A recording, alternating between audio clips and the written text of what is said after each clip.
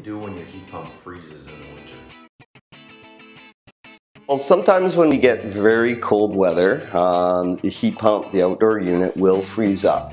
The first fix, or at least to try, would be to set your heat pump into cooling mode. What that will do is actually heat the outdoor unit from the heat in the house, would transfer to the outdoor unit and defrost that coil, and then set it back to heating and run like normally. If it persistently freezes up, there could be an issue. In a heat pump, they have what they call a defrost cycle. So it's essentially just like turning your thermostat to cooling.